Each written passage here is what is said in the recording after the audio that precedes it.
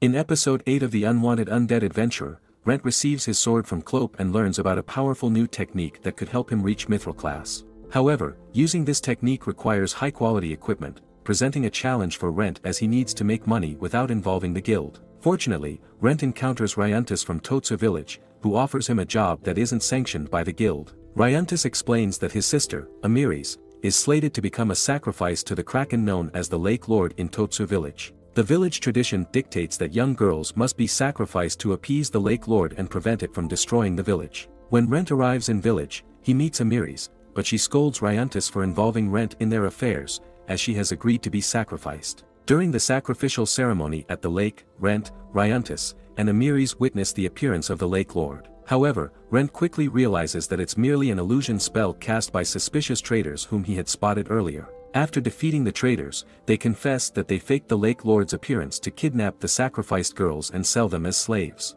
With all the girls rescued and the traders apprehended, Rentt receives payment for his services. As a surprise, Amiris expresses her gratitude with a kiss. Rentt concludes that since the traders only targeted young girls, they are not involved in the disappearance of novice adventurers, providing some closure to the ordeal. And that's it for this episode. Stay tuned for more. Thanks for watching.